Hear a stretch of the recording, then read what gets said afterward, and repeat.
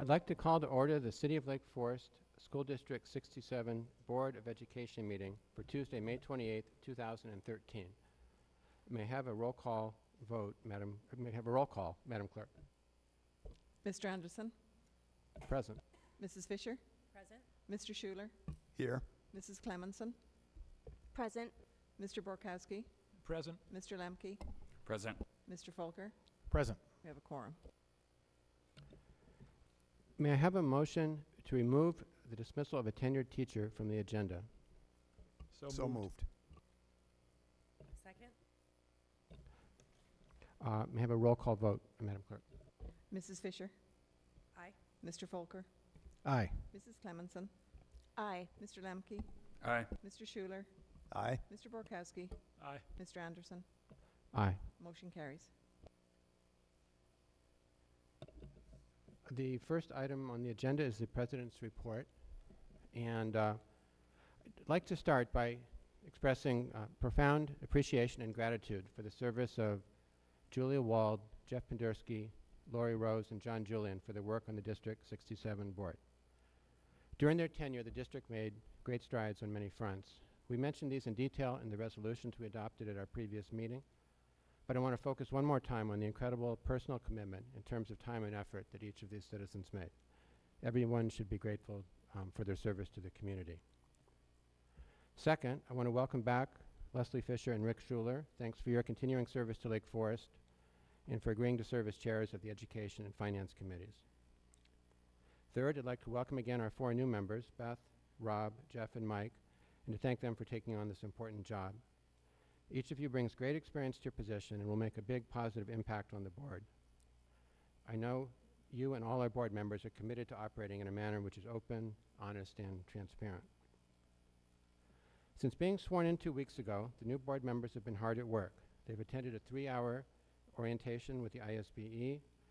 They have met with the superintendent and senior administrators of the district. Some attended a workshop with a law firm which specializes in educational law. In short, they've received a crash course on the role of a school board member and the operations of the district. To our new members, by your election, you've been selected as the representatives through whom the community's vision for the district will be developed, policies will be enacted, and oversight will be performed. As new board members, you've been entrusted with tremendous authority. With this authority, of course, comes lots of responsibility. Responsibility for a tradition of outstanding public education in Lake Forest, which dates back more than 150 years. Responsibility for stewardship over a budget of $35 million, almost all of which comes from Lake Forest citizens. Responsibility and appreciation for over 300 employees of our district who've made the education of its children their career. And most importantly, responsibility for the primary education of nearly 2,000 students who will spend their most formative years as students in our district.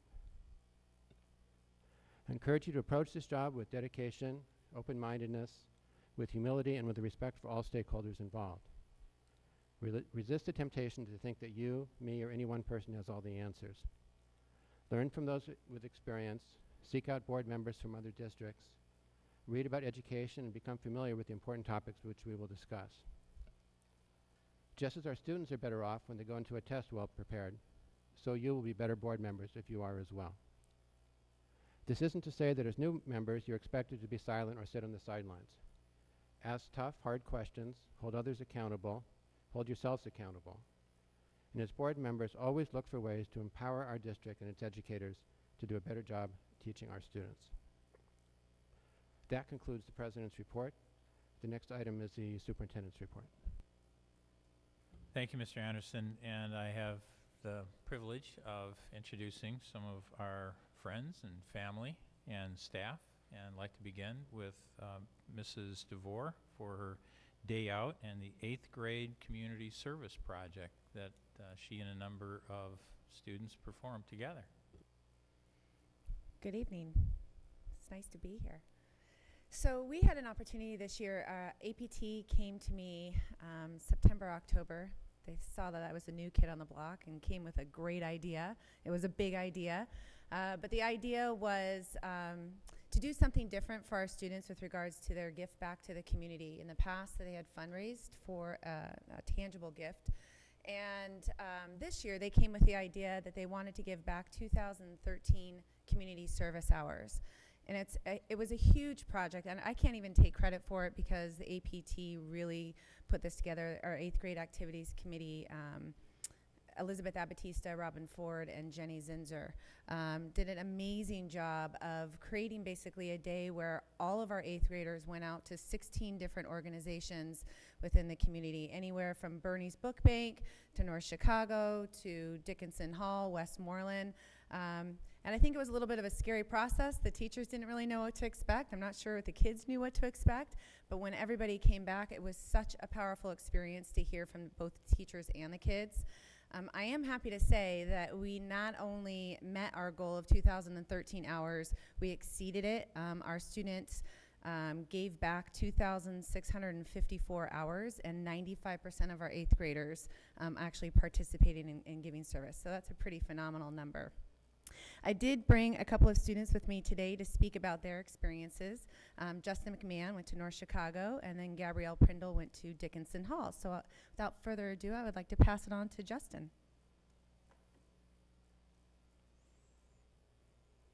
Good evening. My name is Justin McMahon. I'm an 8th grade student at Deer Path Middle School. And on May 10th, as an 8th grade student body, we traveled to many different locations to participate in a community service project. This was, as Ms. DeVore said, a commitment to complete the 2013 service hours this year. I went to an elementary school in North Chicago to read and paint pictures with the young kids. It was a really fun experience for me and the kids because they had a lot of fun. And the students, unfortunately, don't have an art class, but we read like short stories to them and painted these flowers that were in the short stories. So that was a lot of fun to work side by side with the kids. Individually, I've done many service projects through my church, so I've had the opportunity to work with others, like help others. However, some of my classmates that don't get that opportunity had the opportunity on May 10th to do that, and I hope that encourages everyone, like my classmates and other people, to keep on doing service hours for this community. The service project made me look deeper into what I'm blessed with living here in Lake Forest. My understanding of the importance of giving back to those less fortunate grew after my participation in the project. Now I definitely value the things in my life that are really important to me and mean a lot, and I keep on planning to do service projects throughout high school and beyond. Thank you for listening.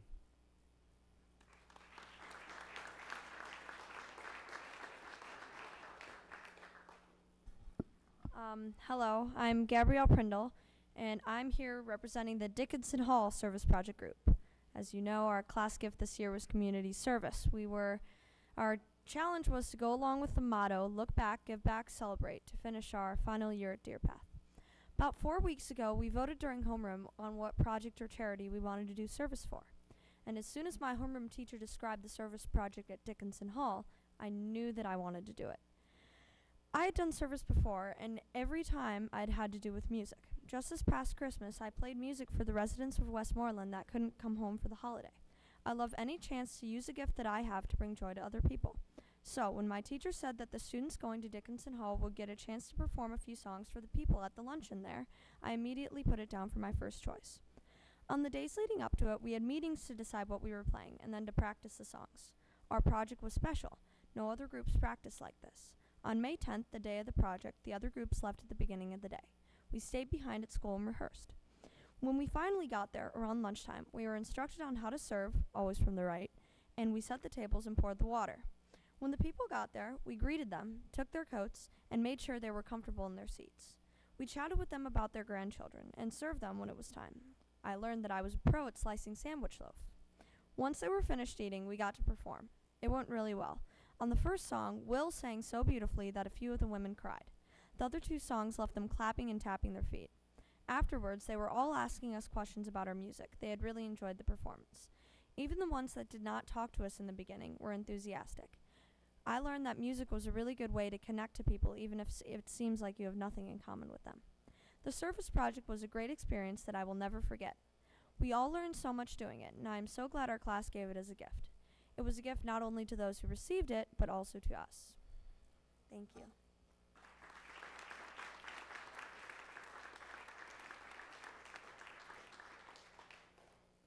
Great job, you two. Okay. That's it. That's all we have. Thank you very much, Mrs. DeVore. And from looking at the students and the proud parents in the audience, it's a wonderful thing to sit up here and see the proud faces looking this way. And I know that there are really committed community members that are out there that are raising their kids to do just what they've been doing. And it's a real ethic in the community. And it's really nice to hear that the kids have learned some of the things that they get from home. So thank you very much, kids, for coming. You're the best part of every board meeting.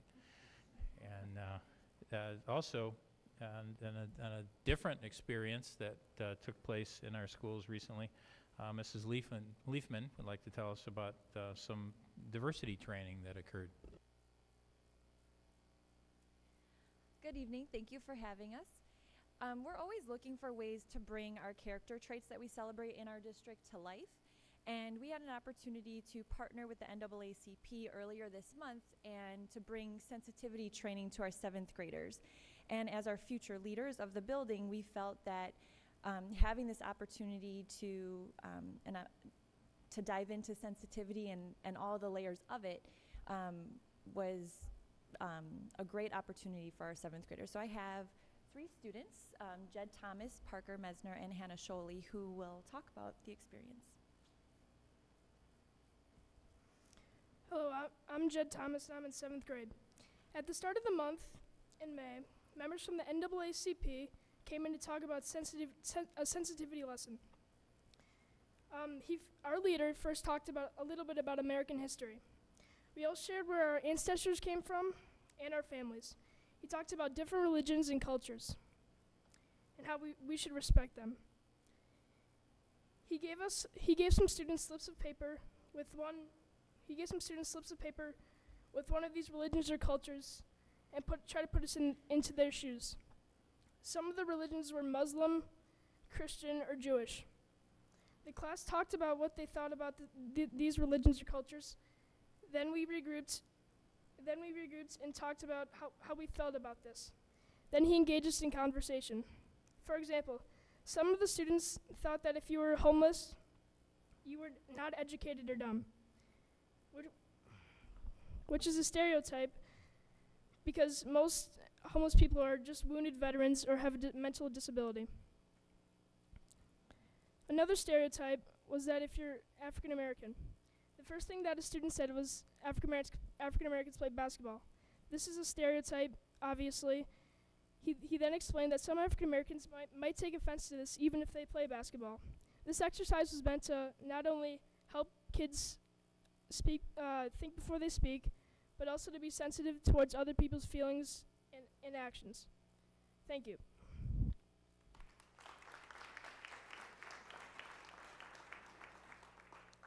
Hi, I'm Parker Messner. I'm in 7th grade, and a couple weeks ago, the 7th grade participated in sensitivity training session, and these are some of the things that we discussed. The main point was that you should think before you speak, and you need to consider whether or not what you're going to say could be potentially hurtful to someone. And you also need to think that, is what you're going to say necessary? And if not, then you just shouldn't say it at all. And this kind of reconfirmed what I've been taught at home and at school. And I think that a lot of people also kind of knew this, but I think it was also a good learning experience. And I'm confident that the students at Deer Path will continue to be thoughtful of their actions and words. Thank you.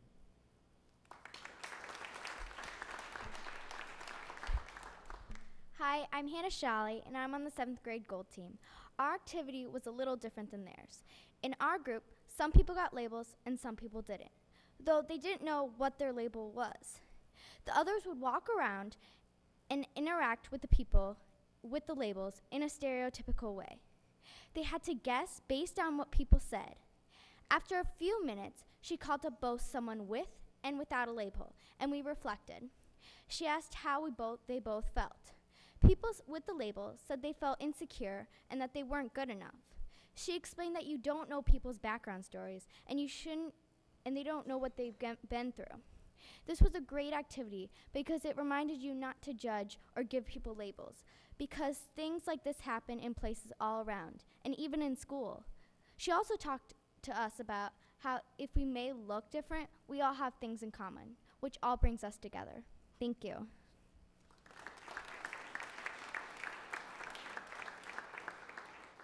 Thank you, Mrs. Leafman. Any other comments? Now, this is something that you put together for the students. How many students were involved total?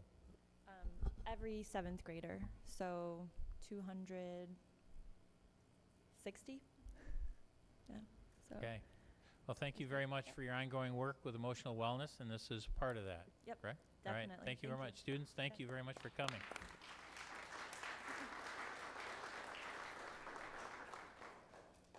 And that concludes the superintendent's report. The next item on the agenda is public participation. Are there any members of the audience who would like to address the board on any issue of their choosing?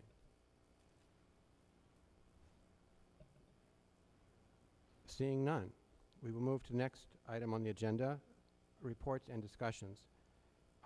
And I ask the superintendent to introduce the first report. Thank you, Mr. Anderson. I'd like to invite Mrs. Epke to the microphone. I'd like to present a number of different projects that are occurring within social studies, and it's nice to see the number of students here as the supporting cast for what was really My part's cool really work. short. Yeah, It's good. We'll get right to the Thank you. to the main event here. Hopefully,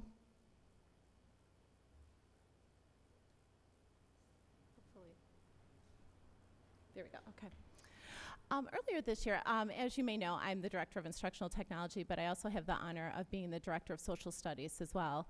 And early last summer, Andy kind of tasked us with creating some integrated units.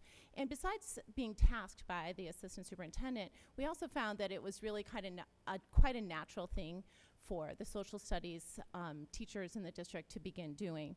Also, educational research suggests that the integration of subject matter strengthens students' skills and helps students learn material at a deeper level. Further, the integrated units provide a more authentic and interactive learning environment that mimics the real world. As I said, because of these benefits, some of our district social studies teachers have spent this year working on the creation of integrated units, most frequently integrating social studies and language arts, with a particular focus on integrating the English Language Arts Common Core standards. As we plan for the next school year, we'll be continuing our work in identifying curricular connections and revise our curriculum to create even more integrated units. One unit from this school year we would like to highlight involves our 4th grade. Last summer, a committee of 4th grade teachers representing each of the elementary schools met to redesign their 3rd trimester social studies unit on the study of countries and cultures around the world. The curriculum redesign integrated the 4th grade Being a Writer curriculum with social studies objectives and included more 21st century skills like self-directed learning, collaboration, cultural understanding, global awareness, and research and information literacies. What resulted is a unit called Caravans 2.0, where the activities and projects center on the big idea, where people live has an effect on who they are. With us tonight are 4th graders from Mrs. Lisa Gross's class to tell you more about this exciting unit. Here are Caroline Walsh, Sophie Gambit, Gavin Maxwell, Alex Passanotto, Susa Carlson, and Kenny Peterson Ross.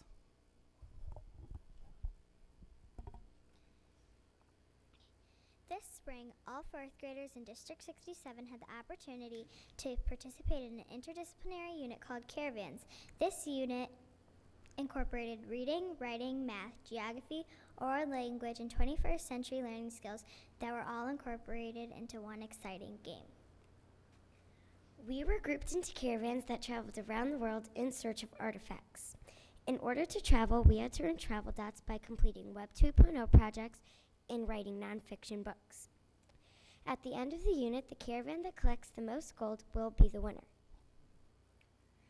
We would like to share an anecdote with you that shows fourth graders from all 3 elementary schools working on this unit.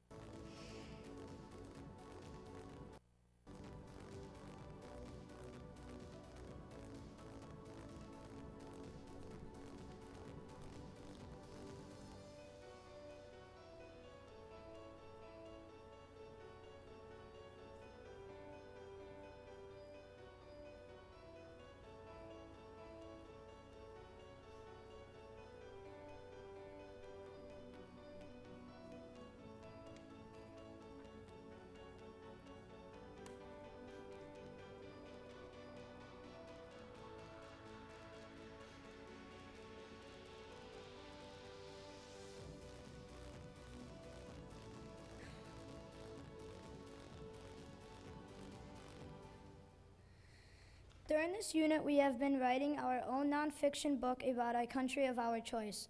We are writing this book collaboratively with our writing partner. In order to publish our books, we are using Neo's, Netbooks, and Dell's. Our class had a special opportunity to use iPads to publish our books. We are using an app called Creative Book Builder. This app creates an EPUB that can be opened and read in iBook. We are able to share our ebooks beyond our classroom walls with an even wider audience through the use of iPads and apps and the iPad. Due to the limited number of iPads available to fourth grade students, we were the only class that got to use this great tool. We hope more fourth graders will get to use it next year. We would like to share with you some samples of our books.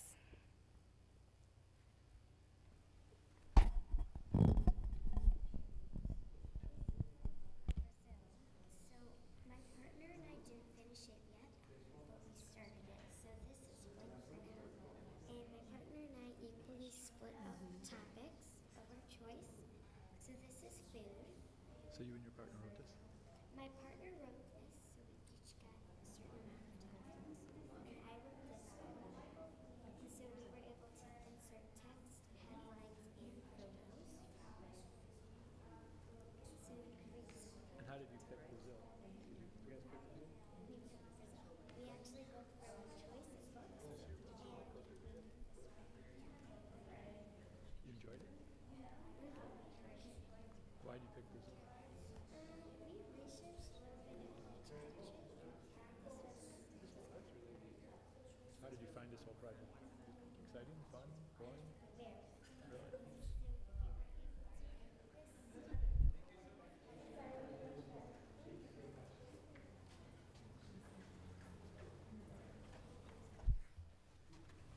Go ahead, Stephen. Did you have something that's different to say? Oh. Thank you for giving us the opportunity to share our learning with you this evening. Caravans have taught us so much about ourselves and what we are capable of learning with the right tools and opportunities.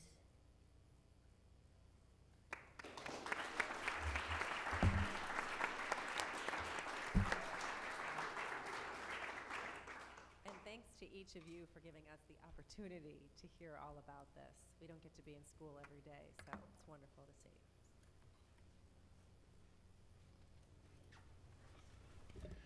The next report. Mrs. Gross, do you mind if I ask you a question as well? All right. Yeah, they can't go yet. Don't let them go yet. All right. All right. Sure. So this is a big project, and kids, you know you have a really good teacher, right? Yes. Yeah. Yeah. She teaches all of us all kinds of stuff. We learn all sorts of things. So in the course of this project, which you guys worked really long and really hard on this as teachers, and part of that was to try to get the teachers out of the spotlight and put the students into the spotlight. So what, Mrs. Gross, did you learn about your students and about yourself in the course of this project? I would say that I learned about my students that they are always capable of much more than I can anticipate, and it's always such a pleasant surprise to see what they're able to create. Even tonight, Gavin was saying, now, Mrs. Gross, I don't think you need to load the Animoto onto your computer. I can just get it right here on my iPad. We can go directly from my iPad. So they're always thinking about 2 steps ahead of me, or they'll say, now, I think I can do this. Can I? And I'll, oh, I'm sure. Yes, I'm sure that's what you can do. So they always surprise me with what they're capable of doing. What I learned about myself is it's probably just best for me to get out of the way and let them go. You did a great job. Thank you, kids. Great job.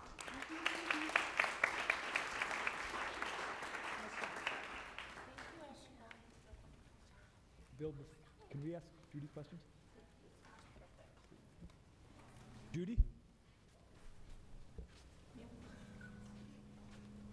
Regarding the whole push towards more integration, Caravans is the example. That was for all the 4th grades across the district, is Correct. that right? And can you talk a little bit about how you continue to push to accelerate that, and is the plan to go K-4 or more 4-8, or what is the future? I mean, it's fantastic, and kudos to you and the team.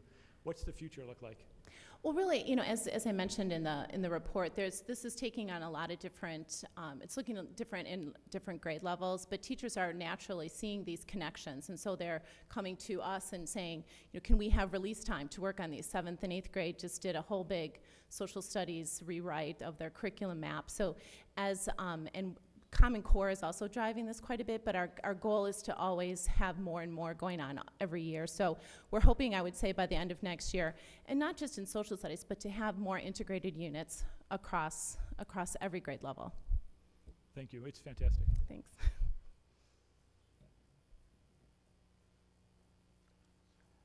The next report is on the Mandarin Immersion program. Mr. Simic. Thank you, Mr. Anderson. And Mr. Moline is going to present. And one of the things that is important prior to this is because of the amount of work that the district has been doing related to the immersion program this year, I think it's safe to say that we could go on for several days discussing the related items to the immersion program. So we're going to actually bound the discussion to its original intent, which was a review of 2 important aspects.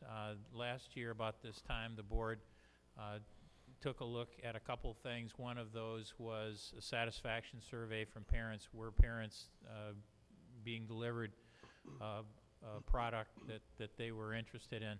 And in this year, in response to a good deal of staff discussion and input, a real dive into math achievement. So a look at the student achievement for this year, and also the responses to our survey on parental satisfaction are going to be the 2 topics that Mr. Moline is going to address tonight for us. Okay. Good evening. Thank you, Mr. Simic. But just one comment first. Why must I always follow such cute and amazing children in my report? All right. With that, so as Superintendent Simic shared, The purpose of this is really to organize, analyze, share information and feedback to decision makers as well as those who are responsible for implementation of the Immersion program. It's in its closing its second year now, so it's still a fairly new program, and so we still feel that there are areas where we can potentially refine and improve, and so that's kind of the purpose of this. The Cherokee Family Survey, as Superintendent Simic mentioned, is actually broader than just a question of the Immersion program, but my focus today is upon the questions and items that pertain to that particular program. And Karen Segalis, I want to right away say that she was my collaborator on this project, teacher at Cherokee School and also an administrative intern, and I think added a lot of value to the project with really great questions, really great thinking, and just insights into the way things work in the school.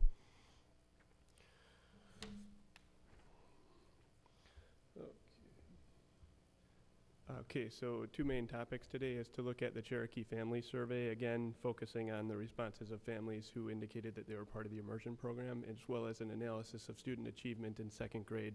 The second grade cohort in terms of mathematics are my two main focus areas for tonight. Okay, there were 95 respondents who did indicate that they currently have students in the Immersion program. And I would say my primary finding, if I had to crunch it down for you in the simplest way possible, is that I found that there were very high levels of satisfaction with and commitment to the Immersion program among these respondents. So for example, 96% of respondents indicated that they were fully committed to the program. 80% indicated that they were fully satisfied with the program. So that is really quite encouraging that those who are part of the Immersion program are really feeling that it's a beneficial program for their students and that it's meeting their needs and meeting what their expectations were. Some other things that we asked, and I just want to share briefly, we asked what is the primary reason why you elected to choose this program? And the primary reason that I found was parents really wanted to seize the opportunity to learn a second language at a young age. So some indicated that that's a time when the brain is very plastic, that's a great opportunity to learn a language. And so that was kind of the primary reason indicated, or they just really see the value of a second language. And so that was really the main reason. There were other reasons cited, but that was the top reason of why parents are particularly interested in this program. We also wanted to find out a little bit more about is the program drawing parents to Lake Forest? And it seems that yes, it is in a sense. 22.6% of these respondents did indicate that the program was a factor in their move to Lake Forest, so it is something that's actually attracting parents. And also we asked questions about the bus service, for example, and that seems to be something that's working for families as well. And I would just like to share an interesting and important side finding, which we're going to focus more on tomorrow and on Thursday in our parent input meetings, which is that satisfaction and sentiments at Cherokee School right now are somewhat different as a function of the program. If students are in the English, the traditional program, they're maybe a little bit less satisfied as a whole right now, and that's something that we want to focus on and really work on in our parent input meetings. Okay. All right. The second piece that I wanted to share tonight had to do with an analysis of student math achievement, and I focused specifically on the second grade cohort of students at Cherokee School. And the idea was to examine existing data in math in order to better understand student achievement and progress for students who are participating in the program versus those who are not. And math we felt was a particularly important, interesting area to choose because math instruction is delivered wholly within the Immersion program now, and that's kind of the unique feature of Immersion programs, by the way, versus more traditional world language programs, is that you're actually teaching content while you're teaching the language, and the primary content area that's being taught during our Immersion program is mathematics. So it just raises some interesting questions. Is it working, basically? And so we felt like it was important to look at that. Second grade we felt like was a good grade to choose because we do have a little bit more ability to look at different measures at that grade level. We also have students that have been in the program for 2 years now, so in some cases we could actually look longitudinally at first and second grade achievement. These are some of the measures we used. We relied upon Ames web measures. MCAP is the measures of concepts and applications. We did it in a timed and an untimed format. We also used math computation. That's another Ames web measure, and that's a little more like basic skills based. And a couple other things I wanted to look at was explore enrichment identification, because these second graders are now being identified for that program for the subsequent school year. I wanted to look at how was that across the Mandarin program and the traditional program. And I also wanted to look at the special needs distribution. Those are some of the main things I looked at in the report. And my reports are sometimes lengthy and tedious and whatnot, but I wanted to try to crunch it down to, for at least for this, to what I feel are some of the key findings. First of all, second grade math achievement and growth at Cherokee Elementary School, I found to be overall, with some variability depending on the different measure you were looking at, overall comparable across both instructional formats, where in most cases differences in performance between the Mandarin programming and the traditional programming were not statistically significant. Second grade math achievement and growth, moreover, when you look at Cherokee as a whole and compare it to the district as a whole, was also comparable to what you're seeing in the district as well. And to me, that is just showing what I would hope that it would show would be that we have an integrity of programming in both formats, and we're achieving the excellent results that you come to expect in both formats in mathematics. With respect to the distribution of students who are eligible for gifted programming, I found, again, quite a balance between the two programs. I think in second grade, the Immersion program comprises about 44% of the total population, and students who are eligible for gifted programming out of that program comprise about 40 to 44% of the population, so it's really about what you would expect. So I'm not seeing something where, a big imbalance in terms of that distribution either. Another side finding I wanted to point out to you was something that I found to be really exciting and a really powerful finding, was that the Tier 2 programming that is in place, has been in place since early December with math, really did provide a tremendous boost to several students, and it actually got them to the point where they were commensurate with or very close to being commensurate with their peers, the average scores. And I really like to see that, and I really wanted to, heap praise and compliments onto the teachers that made that happen. And it really makes a big difference for the kids. Okay. So generally speaking, I guess I found results to be quite encouraging with respect to the Immersion program, that it is something that parents are very satisfied with, very committed to. Certainly I did uncover certain little suggestions that I did make within my report, ways that we can refine and continue to improve, but I did find it to be a program that people are very satisfied with and again committed to. And I also was pleased to find that the math results for these students was generally commensurate with what would happen in the traditional program as well. And then I think a lot of this that goes together with other things that we're looking at in terms of finances of the program and things like that. So this is just kind of a small picture of the overall, but I hope that this is helpful, as we go into our parent input meetings, and I hope it's helpful for you just kind of seeing a snapshot of what's going on in the Immersion program and how parents are feeling about it. Thanks very much, Joe. You're welcome. Are there board members who have questions? I have one quick question. As a realtor in town, the comment that 22% of the respondents suggested they moved to Lake Forest as a result of the Mandarin program, that's 21 families that moved into the area? I believe that was the response. Yeah, I can look that up to be sure. But yeah, there was actually a direct question. Was the Mandarin program a factor in your move to Lake Forest? And there was a certain number, which I can't remember off the top of my head, but a certain number said yes, it was. We need to get that in our realty marketing materials as soon as possible. Okay. The other question I would have is, and this is not completely off topic, but based on your findings, how would you define success relative to what you've reported? Would you suggest we're succeeding from your perspective and also maybe from the parents' perspective in terms of the math findings and things like that? Yeah, great question. I think that's like the heart of the question. I guess I would say success in terms of student academic achievement in the key academic areas that we care about. Yes, I would say that it appears that we are succeeding in those areas. From the my definition would be that we're achieving at least as well as we would in the traditional program, or comparable would be my definition. Of course, that could be contested, but as well as that we're delivering that world language as well. You know, we're delivering that extra language as well.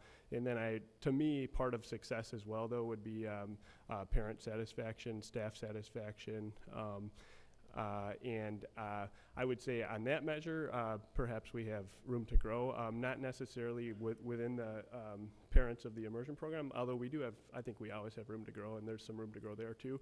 But we do have room to grow in terms of the overall culture and climate right now, I think in the broader system, and that's kind of the purpose of our meetings on tomorrow and Thursday. So on that measure, I'd say no, we're not succeeding, but on the measure of what's actually happening with the students in terms of their learning and the parent satisfaction of those who are part of the program, I'd say my definition would be yes. I don't know if that's a good answer or not. No, that's great, thank you. Okay. Joe, I got a couple of Borkowski. questions. One kind of a detailed in the bowels of your analysis, which is fantastic, and I should start kudos to you and Andy and Karen Segalis. It's a lot of great work that went into this, so thank you. You're welcome. You mentioned that vocabulary and certain math concepts are a struggle to be taught and learned in Mandarin, and so if I read it correctly, some of them are being taught in English as well, sort of in parallel. Is an overstatement? Are we moving towards sort of a modified immersion program, and what is not being taught that would otherwise be taught as we're sort of teaching things in parallel? Yeah, okay, I'm gonna let Dr. Henriksen answer that. Yep. I was looking around to see if Carolyn Crumis was here, because Carolyn actually is the expert on the development of curriculum. But you know, we test our kids beginning in second grade on the NWA MAP test. And what we were concerned about in that regard was that the math terminology that is on the NWA, square, rectangle, prism, these words would not be known in English to the students. So we wanted to make sure that that vocabulary was also taught in English. Not necessarily as much the concepts, but the vocabulary. So you're not necessarily worried that time is being spent that should be spent on some LA topic or something? You know, it's always a balance. Everything you do takes away from something else, but it's important that the kids understand that terminology. The other question while you're up here, I thought the information on the Tier 2 math was fantastic, and I agree wholeheartedly. I know I've heard Mike Semick talk about math being sort of different than other topics, because when you're on a track, it's really hard to get to a higher track, and so it's critically important that the kids don't fall behind. And so I kind of want to understand math, tiered math started in December, I think. Is that available for all students K-4 across the district? Will it be available for all students K-4 across the district going forward? There's different interventions going across each of the three buildings. The tiered math that you're speaking of was something that the Cherokee teachers identified that certain kids needed, and then certain teachers stepped up and delivered that. So as far as a systematic program, no, but I know that it's important to all teachers when they recognize that their students are not meeting the standards of a grade level, or you know, keeping up with their content learning, that they remediate. So there is no system like we have for Team Read, for example, in reading. And obviously I'm new up here. Why is there no systematic tiered math like there is in reading? I suppose, you know, resources, and just something that we felt like we were handling with differentiation. Team Read is a systematic program that I guess some districts have reading specialists that work just with certain kids. our team read personnel are infused for half an hour a day to work with all students. So that, you know, during that half an hour a day, the special ed teacher, the classroom teacher, and a reading assistant, the four of them all work together, divvying up the students in one of the classrooms to deliver that specialized instruction, so that all the students in the class get small group, shared reading, and content-driven skills stuff for that half an hour a day. So it's not, I mean, it is an intervention, because oftentimes the reading specialist will take the students that are of most need, but it's something that all students receive. Thank you. I guess I would encourage you and us as we're moving forward with, you know, budgets, and you mentioned resources, that maybe it's something that we should consider, but thank you. Thank you. And I guess my last comment, more for the board, understanding the constraints sort of time and this discussion as it relates to the presentation. I guess as we talk about Mandarin, it's not a Cherokee issue, it's a district issue, and we'll talk about that more as the week goes on. The question of vision, how does it fit within the district's vision? Does it fit within the district's vision? I'm not sure that's ever really been asked and clearly answered, and we're not going to answer it or discuss it tonight. I think it should be, and to parents in the program, I'm not suggesting that it should or should not be. I just think it's a discussion that we should have. Further, I'd say to parents in the program, in my opinion, we have a commitment to you. You've been in the program, we have a commitment, but I don't believe that we have a commitment beyond that without asking the vision question. As it impacts the culture of the district, as we look at all 3 elementary schools. So without going further, I'd ask our board president, I'd like to see a formal agenda item, if we could, either at a future Board of Ed meeting or at a Board of Ed workshop, but I'd formally like this board to discuss that topic, particularly before we start trying to develop long-term solutions. I think this board needs to discuss how it fits within our district. That seems like a real good idea. Thank you. I believe 2 other people said they had questions. Mr. Lemke? Joe, I'll ask you 2 questions. The first is, what are your thoughts about how we could improve the random sampling? So you read the report, and 95% of Mandarin parents are replying, and 30% of traditional are replying. So as a district, have we thought about how to get a better sample? Yeah, I think that's a great question, and that is something that caused me to be cautious in interpreting the results. You know, as old-fashioned as this sounds, I think just getting the word out in as many ways as possible is the answer that I've always been told. You know, I guess we probably relied on the e-newsletter primarily this time, and maybe we can rethink to some extent how do we get information to all the people and make sure that, you know, everyone takes the survey. I think. I don't know if I presented this during the report or not, but what I ended up finding was that the responsiveness or respondents out of the immersion families, it was a much higher rate than in the traditional programming, and so that did cause me to be a little bit cautious, or quite a bit cautious in terms of interpreting the results. So yeah, it is something we need to, I guess, think about. How do we get the vote out or whatever, as you say. My other question would be concerning the baseline data. So the selection problem that we're worried about regarding math growth and math development, it's tricky, and you mentioned in the report how tricky it is, and it is tricky, but it's a lot less tricky with baseline data. And so what are the district's plans for? I mean, you got to test kindergartners, and you got to test them in the fall, and you got to be able to link that data. So what are the plans for that? Yeah, and it was probably a little bit misleading for me to state that, you know, 2nd grade is really where we're data rich, and I think that is true, that we're a little bit more data rich as you go up in the grade levels, but actually in grade K we are, you know, screening students upon entry, and that we have various ways that we can collect baseline data. In this case, I kind of grabbed onto what I felt was a interesting question, interesting grade level, but we could certainly evaluate looking at right from the day 1 of when students come into the program on certain measures. So that is a definite, it is something we can do, as we can start at the baseline and work our way up with students. So. Mr. Simon? Yeah, I'm not sure if this is for Mr. Moline, Dr. Hendrickson, or Mrs. Sagalis on this, but there's a graph on page 9, the MComp benchmark achievement by tier, and the blue line is for those not participating in Tier 2, so those not getting additional assistance with math. And in the fall, there was about a 13-point gap, or 15-point gap between those two. And the good news on that, and something you mentioned in your report, Mr. Moline, was that in the springtime, when those two groups were assessed on the MComp benchmark, those Tier 2 kids had completely closed that gap. Yeah. And the board is just recently gone through its budget, the beginning phases of its budget. And could you talk about the resources that the district directs at this kind of achievement gap closing? Yep.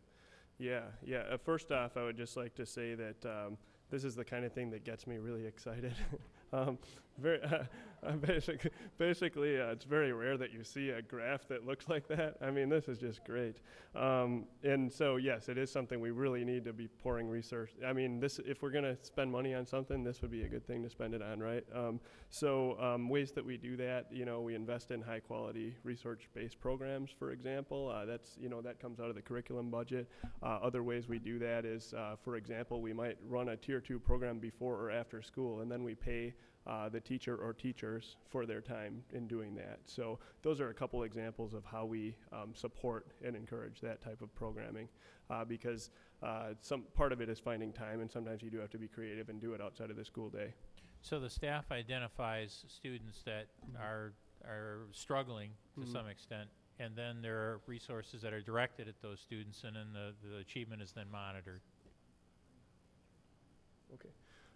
And Dr. Hendrickson just whispered into my ear that in this case, this was actually done for free on teacher time. So sometimes we have just really altruistic people that really want to make a difference, and they do it too, and I think that should be recognized too. So. And I recognize some vigorous head nodding from our teacher in the audience there. So thank you very much, Mrs. Cialis. This is really an astonishing thing to see that gap completely closed at the end. Very neat and tidy and exciting too. Yes, it was. Thank you. And I would second that to the teachers on their free time. I think that's fantastic and hugely admirable. I'm not sure I think that's the right answer, but I think it's fantastic that the teachers are doing that. Absolutely. Mr. Malin and Dr. Hendrickson, thank you very much. Thank you. The next report is the proposal for late arrival at DPM for 2013-2014. This report is actually, we're going to postpone this because this is actually an agenda item later on in among our action items. Looking for it, item G on our action item. So we are going to take a rain check on this one for the moment. Okay. We now come to board committees. The first being the Board Education Committee, which Mrs. Fisher has agreed to stay on as chairman of. And Lesley, do you have a report? I actually have no report for this evening, as we have not met since our last board meeting. But I did want to say many thanks to both Bill Anderson and Rick Schuler for previously serving alongside myself on the Board Education Committee. And I am looking forward to working with Jeff Volker and Beth Clemmensen and having their wisdom along for the ride. And we will look forward to reconvening in the fall. And you'll note in your Friday flyers that there is an opening on the Board Education Committee for a community member. So we encourage all of those interested to apply. Thank you. Thank you, Lesley. And it was great serving on that committee, and it's really a place to learn the most about education and how the district works. The next committee is the Finance and Operations Committee, which Rick Schuler has taken over the chair of. Rick, do you have a report? No, I do not. We have not met since the last board meeting. We're looking at meeting in the second or third week of July. Thank you very much.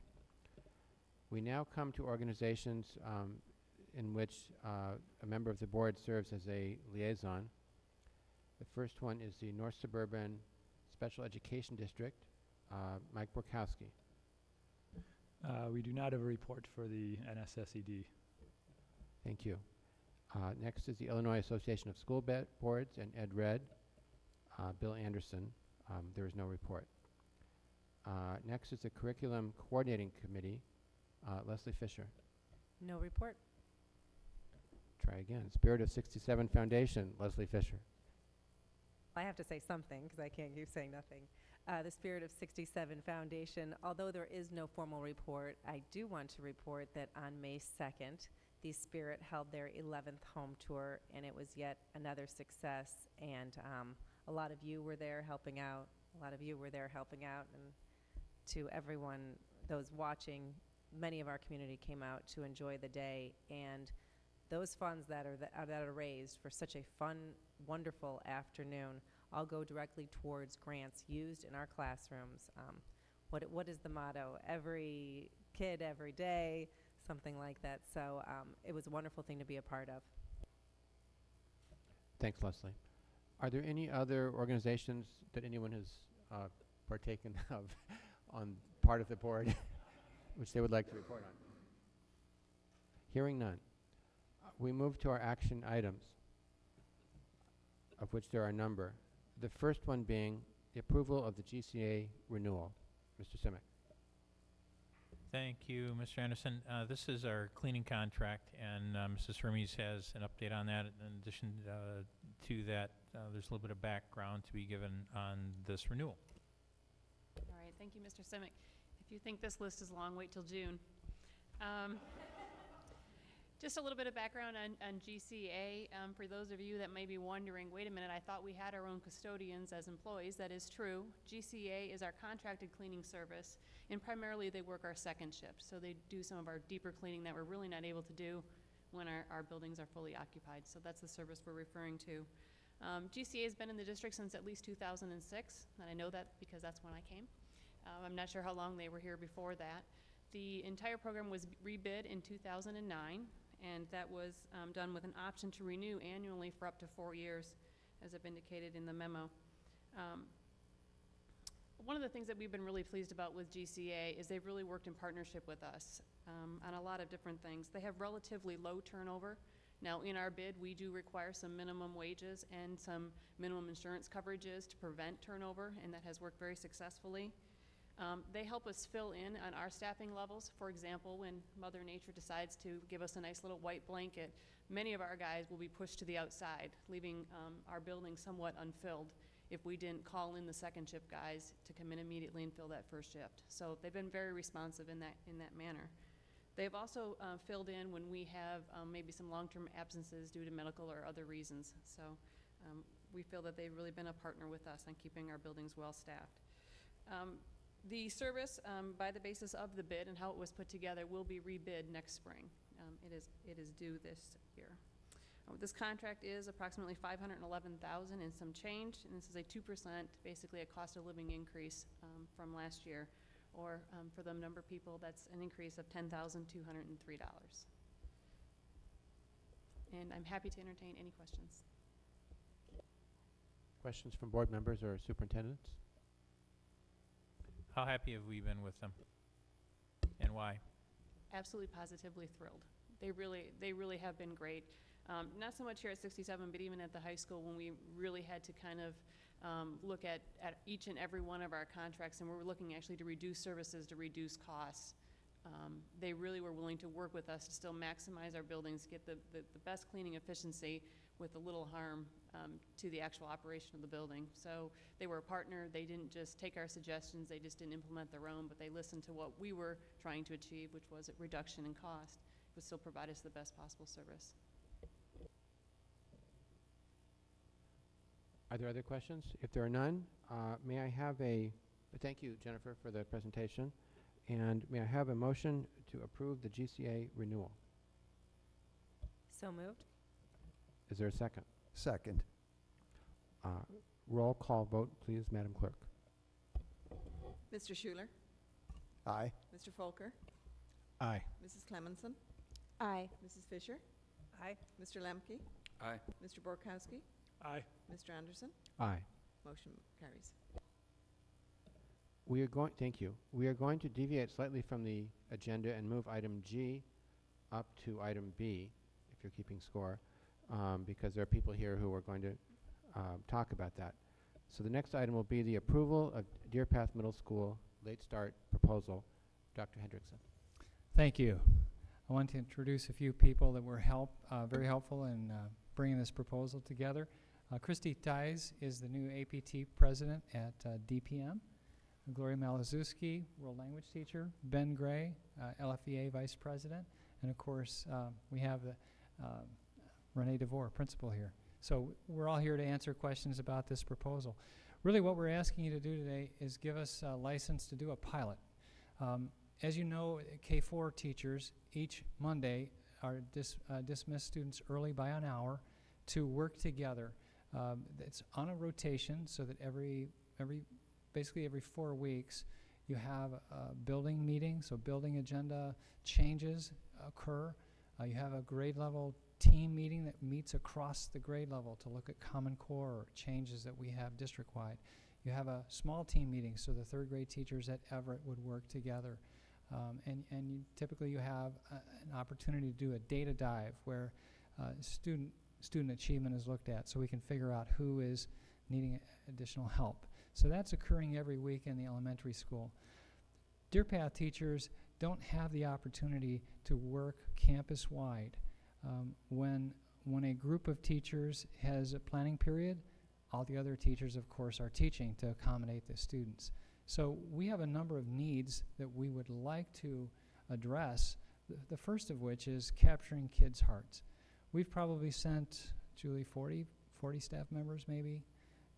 About 40 staff members from the district to the Flippin' Groups training, Capturing Kids' Hearts. It's a 3-day training. It's very expensive. Every single member of the faculty or administration that's come back has said, best training ever. So tell us about it. How can we get together and do something with this? How can we move our organization forward? I don't know. You just have to experience it is the most frequent response.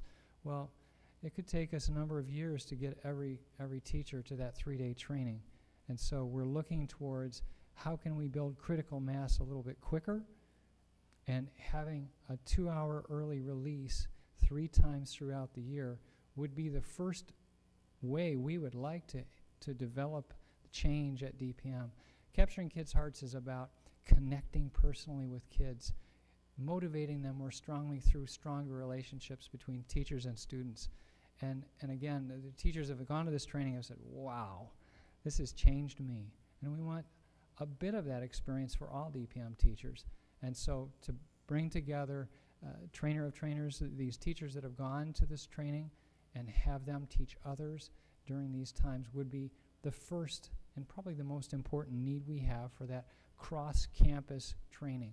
Now, you know, we have 2 training days in August and 1 institute day during the year. And by golly, we've had a ton of things to go over. Common Core, Danielson, 21st century, differentiation. We've had a lot of things to cover with teachers, and we will continue to have a lot of things to cover in those time periods. So we could do without this, no question, but I guess we're here today to tell you if you approve this proposal, we'll make it meaningful. We will come back to you in April and May with results of parent, student, and teacher surveys, as well as a report on what we accomplished during these 3 days. We looked at the high school schedule. They have 6 of these late arrivals throughout the year, and we tagged on to 3 of them to be a little bit less impactful to some of our families who may have a high school student who could either transport or supervise the middle school children. We will promise to look into various ways of having some sort of before school care, well, 8:15 to 10:30-ish care for students of dual working parents that don't have options. And that could be through Croya staff coming over, brainstormers classes that are sponsored by parents, or even high school students could somehow be involved in leading these, because again, these are early release day or late arrival days for the high school kids. The other thing we looked at was, what's better, early release or late arrival? And we came and met with the Deer Path APT, and the strong sentiment from them was, late arrival is much easier on working parents. Much easier to go in a little bit late than to leave at 1:30 or 2:30 in the afternoon. So the other piece that, you know what, I'm going to have Christy Tice talk to you about that a little bit instead of stealing her thunder. Sorry, Christy. Thanks, Andy. I'm going to have to lower this down just a little bit. First of all, I'm Christy Tice, for those of you that I have not had the opportunity to meet yet. And I am thrilled to be the incoming APT president here at DPM. I've got some tough shoes to fill here with Diana Kryling, but I am just thrilled with the opportunity to serve.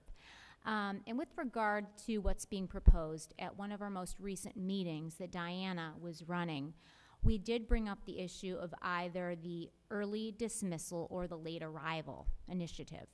And like Andy was mentioning, it was unanimously, almost unanimous, that parents preferred to have their children come in late.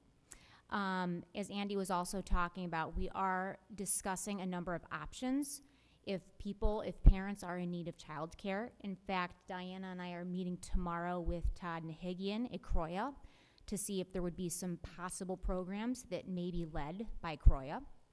And also, we will talk to the APT, to parents in our district, to see what help we might be able to garner from our APT.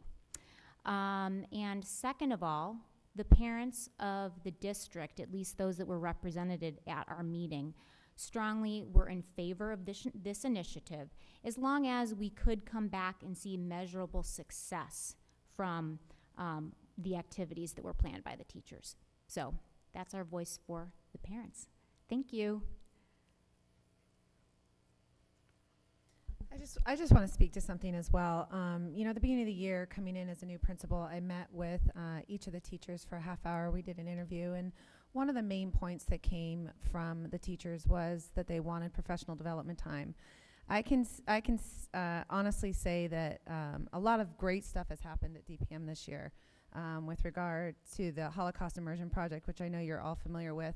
And other things that have happened with regards to STEM and the integration. That Holocaust Immersion project just basically opened the floodgates with regards to ideas. And the teachers are doing this really on their own time. I mean, a lot of the meetings that were happening for the Holocaust project were happening at 7:30 in the morning, were happening after school, were happening on their planned time, in addition to what their regular duties were. So this is really, this idea of this late arrival 3 days in the year is a stepping stone. They really want it. You know, Mr. Gray and Mrs. Malazewski are here, but I think it is an important point for our teachers, and to make sure that they continue. I don't want them to get burned out of all the things that they're excited about right now and doing that on their own time. So to be able to have some additional time to be able to work on these projects, I think is really significant and important. So to your point, Renee, what you just said about the fact of, as you met one-on-one, they really want this time for collegiality and to work on things, and certainly during negotiations, Ben, we heard this loud and clear. Very important to the teachers that they have some time throughout the school year, throughout the school day, to meet with fellow team members and even cross-team. Because you are taking on this initiative of the flip-in training, will there be time to do a little bit of both? Will there be time to certainly implement and learn this program and implement it and study it in the correct way, meaning the flip-in program, but will there also be additional time wherein teachers can meet across teams, maybe with teachers who they wouldn't ordinarily meet with, like we've heard from Judy Epke today, interdisciplinary ideas, how they could take flight. Will there be any time for that this year? Would that be something moving forward? Well, this is just an addition. So those 3 days would just be in addition to what they're already doing. So being able to give them that time. Andy's correct. When the teachers have come back from this training, there is so much excitement and enthusiasm that they want to go right to their teams. I think the last training was maybe in April, and even though it was towards the end of the school year, teachers went into the classroom and implemented it right away. So that, again, is just three days outside of what they normally would do, and they still have time to work across their own teams. Working across the department and grade level and whatnot is a little bit more difficult. That Holocaust immersion project that the 8th grade had to work on, again, they had to work on that all on their own time. But again, we hope that through this year and those few days that maybe this will be a stepping stone to future professional development. And the teachers are also in the process right now at looking more creatively how they can use the time that they currently have and how they can make the best use of that time as well. For those 3 days, would the schedule for those 3 days be a compressed regular classroom schedule, or would there be an absence of first 2 periods? I think it's going to be a compressed schedule, but not completely certain about that. You know, the other thing I should mention is within the teacher's contract, there is an option to do this outside of the teacher's day, although it's very expensive, and when we can't mandate it. So, for example, this summer, as you probably know, we have between $90,000 and $100,000 of summer curriculum work, and we pay that at either $36 or $48 an hour, depending on whether they're learning or creating. And if this were even at the learning rate, to gather the staff at DPM across the campuses, that would be $21,000 for these 6 hours, and we couldn't require them to come after school, even if we could. So I'm hoping you'll say yes to this pilot. It's not something that we're going to say forever and ever, but we want to come back and be able to prove to you that it was valuable. Andy, thank you for talking about the contract, because one of my questions is going to be what other alternatives are there, and obviously you just answered that.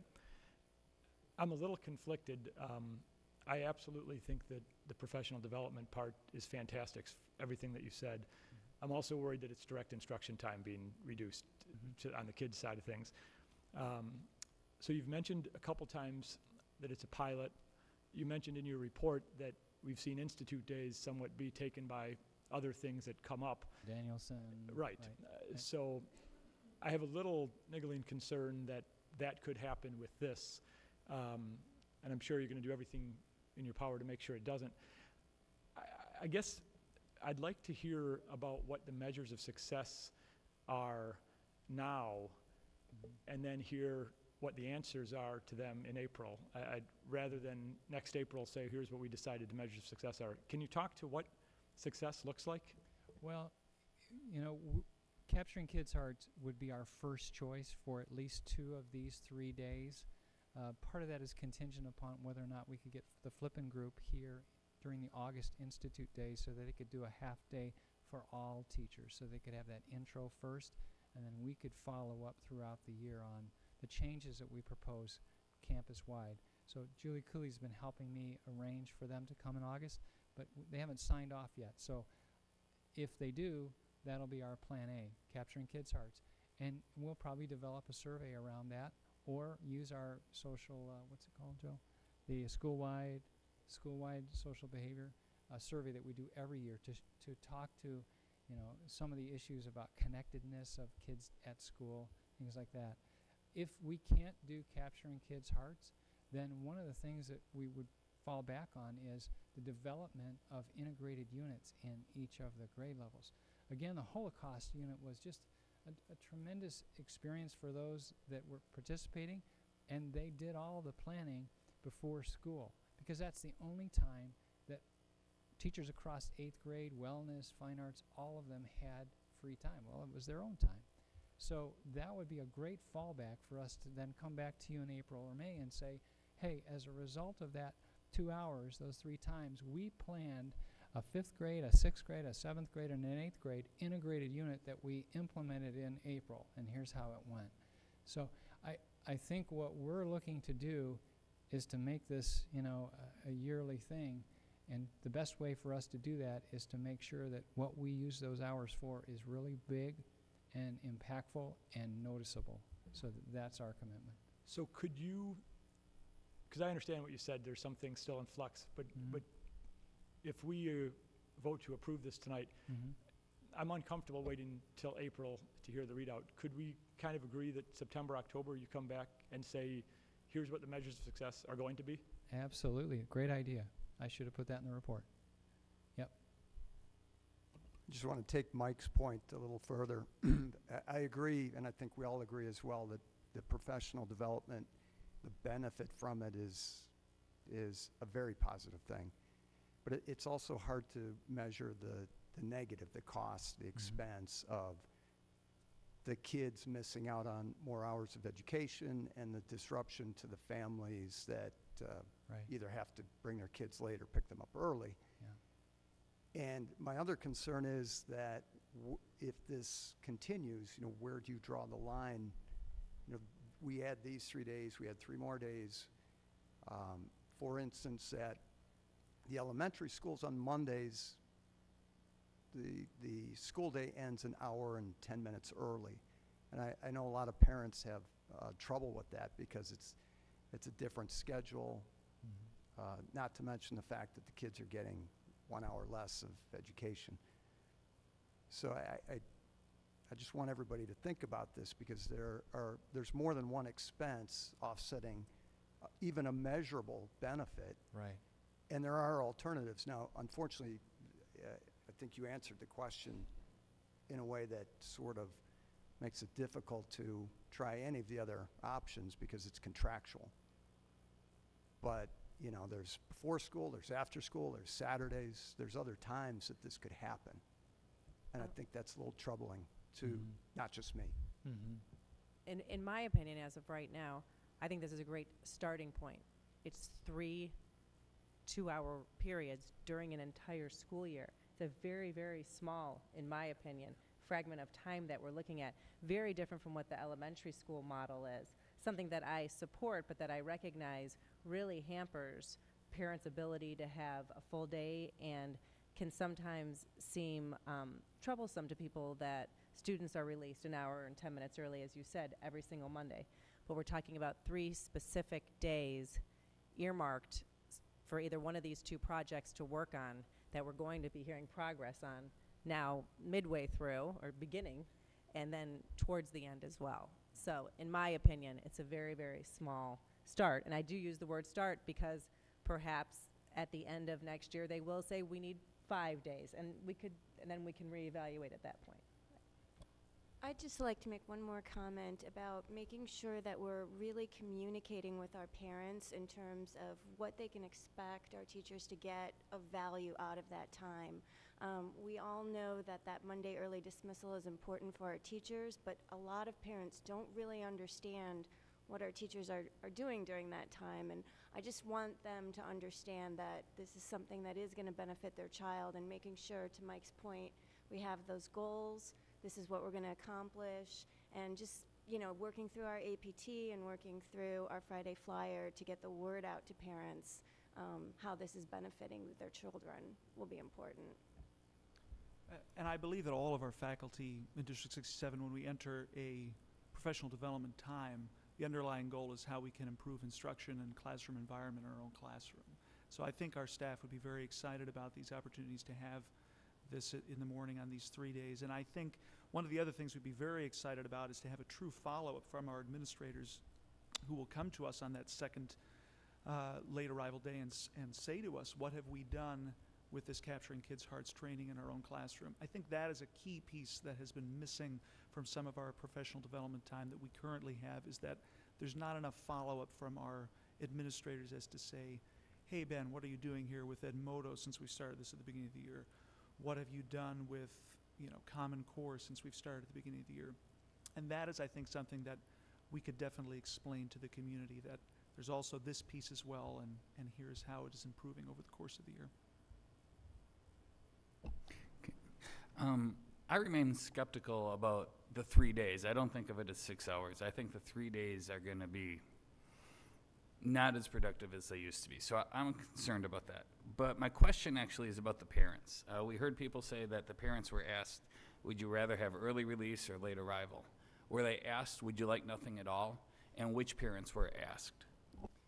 Yeah, we did not do a broad survey, Rob, but we did ask the APT. In a meeting during the day? Yes. So parents who are home during the day got asked whether or not they're willing to come 2 hours late. Yeah. Good point.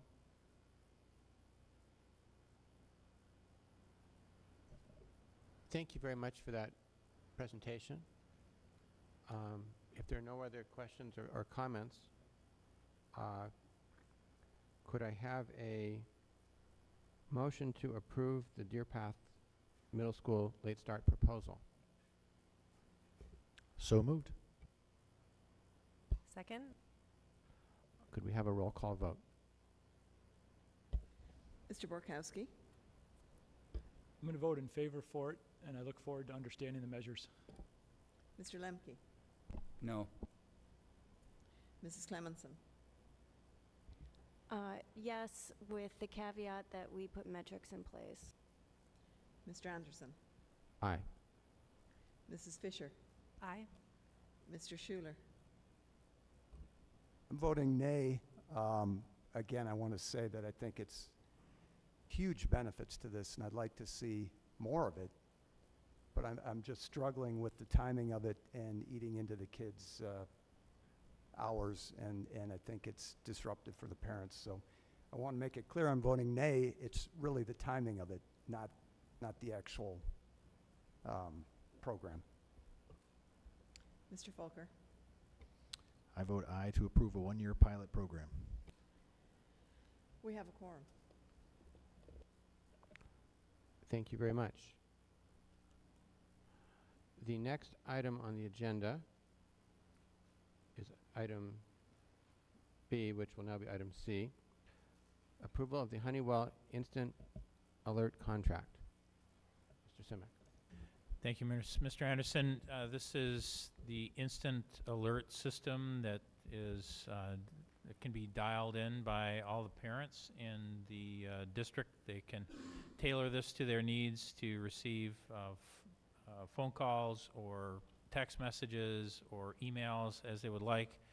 A testament to Mrs. Whipple's negotiating skill is that in 06-07, the annual fee was $6,750, and this coming school year will be $2,731.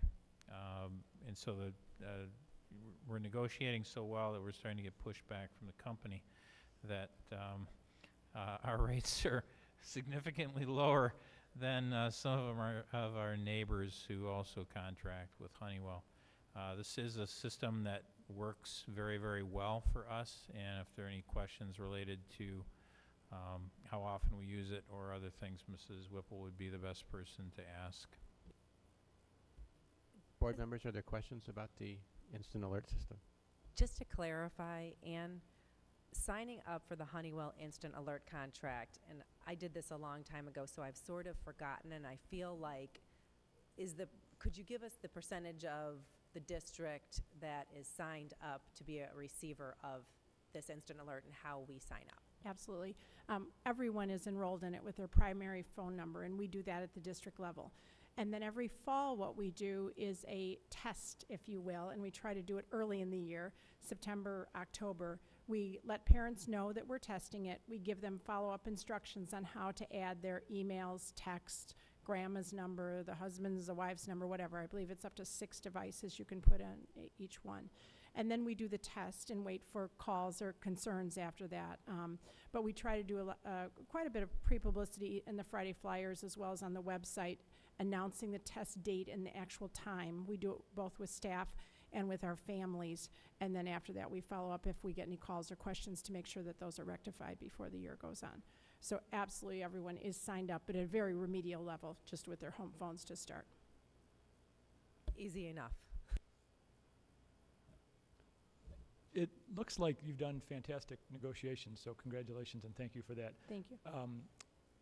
Just sort of from a RFP process, when was the last time it was bidded out, and when will the next time it be bidded out? I'm going to defer to Jen for that question. She's through the business department.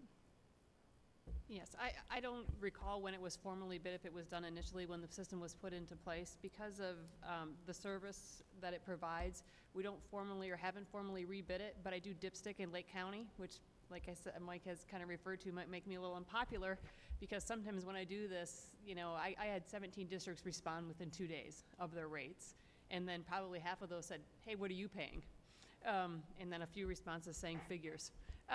So we do kind of informal, type of things like that. I like to do it to the Lake County group. They're really well connected. We all have a great response rate because obviously if I'm asking, the information's important to me. If someone else is asking, the information's important to them. And I don't always get the same districts responding. Of those 17 districts, only one was paying a price lower than ours. And of that one, it's a company no one has really heard of. They're kind of an up-and-comer. And based on the report, I'm not questioning if we're getting a good deal. I'm just more questioning from a process perspective. Why don't we bid it out every X number of years? I think it's a combination of two things. One is are we happy and pleased with the service that we have? And consistently, we have been. And two, it's whether or not you think that you're getting a competitive and fair price. Because typically you would bid because you're unhappy with your service, or you're unhappy with your price, or you're concerned that your price isn't more, the most competitive. So we think we're answering both of those two components through our informal process versus a formal process. We did also too, just to mention, we do other things in addition. We did some research into the city's alert system. The name's escaping me. It's like Red Alert or something similar. To see whether or not could we piggyback on that. Is that something that we could tie into? However, that was really a municipality, city-based type program. So there wasn't really a connection that we could do. We would have to purchase more of an educational module from them. We also took a look at the existing website or the new website program to see is there any capabilities within that. And at this time, there is not. Thank you.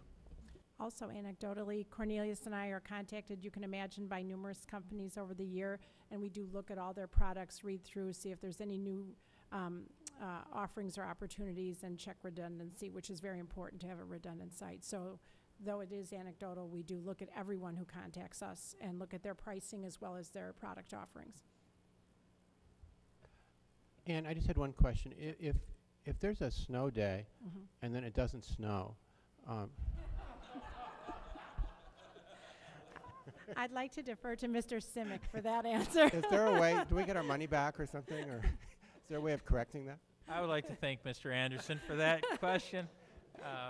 Yeah.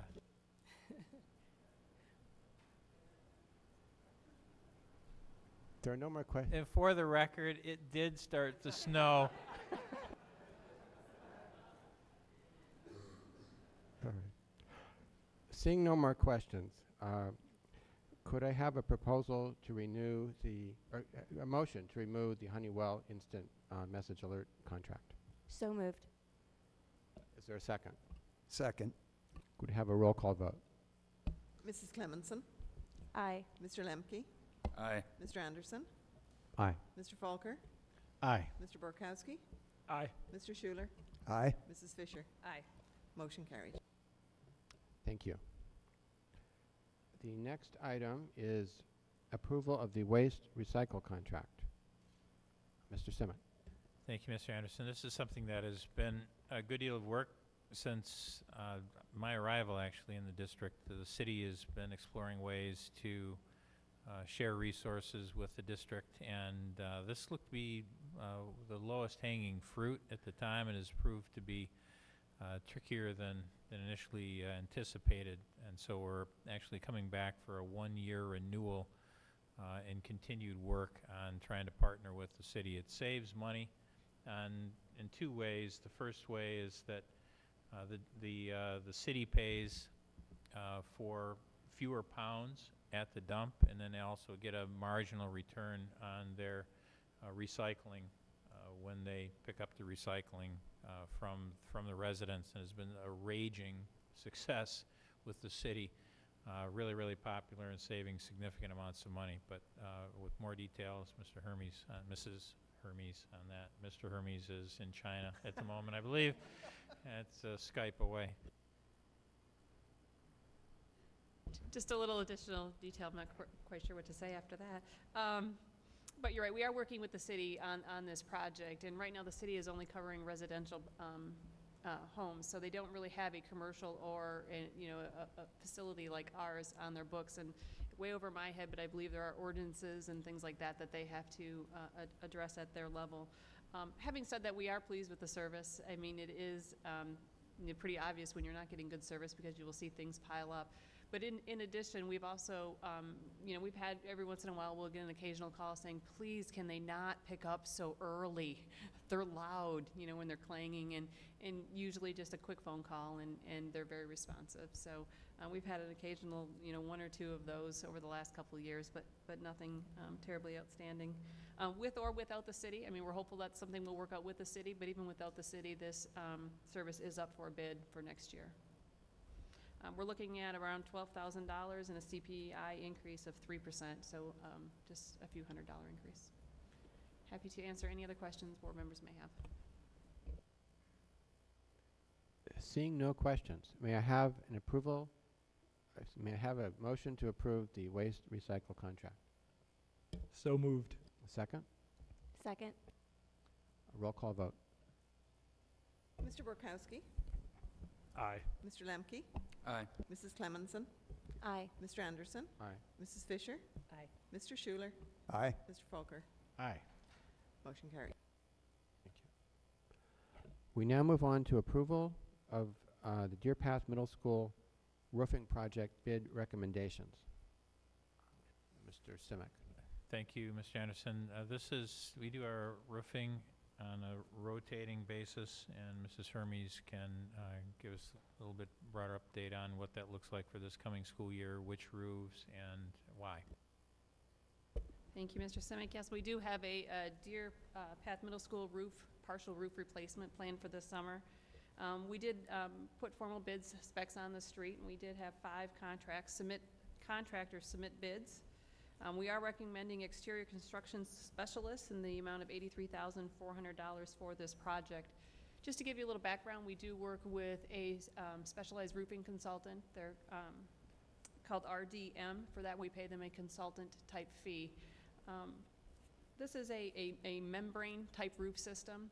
So they do a couple of things. One is they come out and they do our inspections, and they meet with Carol, and they actually help us grade our roofs, kind of, similar to student grading, A, B, C, those type of things. So you can kind of give an understanding of which sections of roof are in which forms of disrepair, or if they're in decent shape, and you can begin to develop your long-term plans. In addition to writing our specifications, they also help us with our project estimating, which falls into where projects may fit into our 5-year plan. And more importantly to me, they provide all the on-site management. So when this roofing project is actually going on, 1, I don't have Carol spending her time on top of the roof, but 2, these are people who know specifically about roofs and roofing systems. So they know whether or not the systems are being installed according to the manufacturer specifications, which are really important. These membrane roofs, they come with a 20-year warranty. First 2 years are covered by the contractor, so it's important that they install them correctly, but also the remaining 18 years are covered by the manufacturer. So we have used this company before, Exterior Construction Specialist. Carol has been very pleased with their service, and we recommend the approval of this bid to them in the amount of $83,400. And the cost of this project does have we do pay a 15% fee to RDM consultants for their ongoing work. Jennifer, I had read the 15%, and I have no idea if that's high or low or standard. Can you comment on that?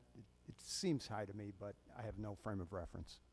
Kind of varies. If we were to do this through an architect, it would be difficult to say. Their rates may fall more in the range of maybe 8 to 10 or 8 to 12%. But in addition to the architect putting together the specifications, we would also be charged time and materials for their engineer.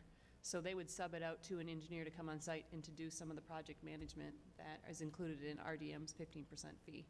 So it might be half a dozen in one way and 6 of the other. They say also, I looked at their website just briefly, and they say that they can help with costs and everything, and that they have, they can get good prices because of their relationship with different contractors and all. So in theory, there's some value from that as well, it seems like. Jennifer, as a fan of RFP bidding processes, I love this, thank you. And particularly since you've already used them and you're comfortable with them, it might have been easy just to use them again, but I think it was a great process. I'm wondering, how old is the roof? This section of the roof? Do not know that off the top of my head. Typically, they have about a 20-year life, so, but I don't know the specific section. What I do know is if you stay ahead of it and keep it in good repair, you get a lot more life out of the roof. So you never know how much life you get, but we got to stay on top of it, and so it sure seems like we are, so good. Other questions or comments? Hearing none, could I have a motion to approve the Deer Path Middle School roofing project bid recommendation? So moved. Second? Second. Could I have a roll call vote? Mr. Lemke? Aye. Mr. Borkowski? Aye. Mr. Schuler? Aye. Mrs. Clemmensen? Aye. Mr. Anderson? Aye. Mrs. Fisher? Aye. Mr. Folker? Aye. Motion carries. Thank you. We move on to the rejection of the Deer Path Middle School tile abatement project, or tile abatement bid. Mr. Simic. Thank you, Mr. Anderson. This is another thing that we could probably be here for at least a day and a half if we wanted to. It brings to a temporary close anyway the ongoing story of the tile abatement project. And Mrs. Hermes can fill us in a little bit more on why we are this time rejecting this bid. Thank you. Yes, I'd like to say I'm really pleased that we work for an institution that likes to learn, because we've learned a lot in this process. This does go back to the Deer Path tile incident, and even really before that with the Cherokee tile that we had, or the Cherokee abatement project, in which we use a citrus mastic remover. So fast forward, when we did the Deer Path tile project last year, we asked that they use a soy-based product. It did not have the residual odor. However, as many of you are aware, and we've talked about it at several board meetings over the past year, we did have some difficulty with that mastic remover sinking, kind of soaking into the concrete, thereby preventing the new tile from adhering properly. So we had pop tiles, and we still have some ongoing issues with that. It does look fantastic, though, now that it is done, and anybody that's had an opportunity to see Deer Path, what a difference it really does make. We were anticipating doing the other side. We were going to handle some of the abatement and removal of the carpet and placing new tile at the east side of the building. We decided after the incident at Deer Path last year that we would tighten up the specifications and put much more ownership onto the contractors in their response about some of the things that may occur as part of that process. And so when I say that we learned, what we learned is we had 11 vendors came to the pre-bid meeting. So we bring them in for a pre-bid. It's very common on some of our projects to make sure we can fully discuss, answer all their questions. Everybody's getting the same response at the same time. And although we had 11 at the pre-bid, we only received one bid. Now, what we have since learned is they really thought, the other vendors thought that our specifications were really too restrictive, and that they place an inordinate amount of risk on their side.